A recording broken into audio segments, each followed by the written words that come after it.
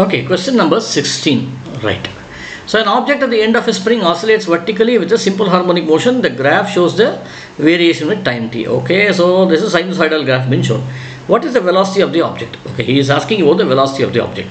Now as you see here, this is your amplitude. Amplitude here is nothing but 2a plus 2a, and downwards also the amplitude is seen to be minus 2a.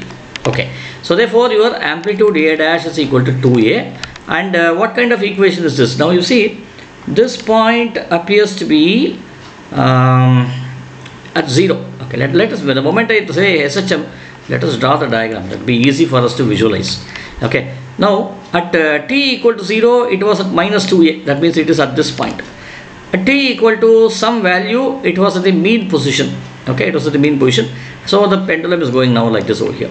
So what kind of equation is this? This equation should be x is equal to minus 2a cos of omega t. This should be the equation.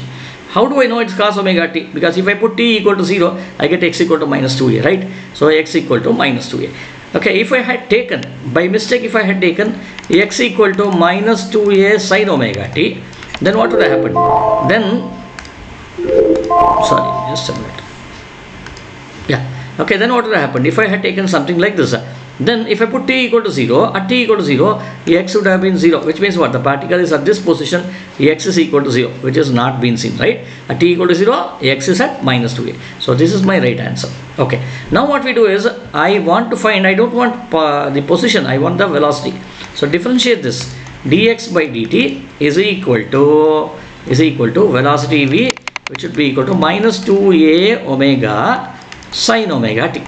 Okay, now what has happened is omega. Now let us look at this here. Starting from here to here is one time period, right? One cycle. See, this is second wave here, first wave over here. This time period is seen to be 2 times t, right? So therefore your omega should now be equal to 2 pi divided by 2t, which should be equal to pi by t.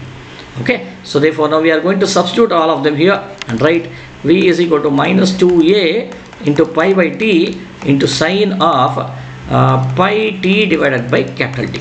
Okay, so which is the right answer here? Minus 2 pi a divided by t into sine of pi t by t. Answer is A. Okay.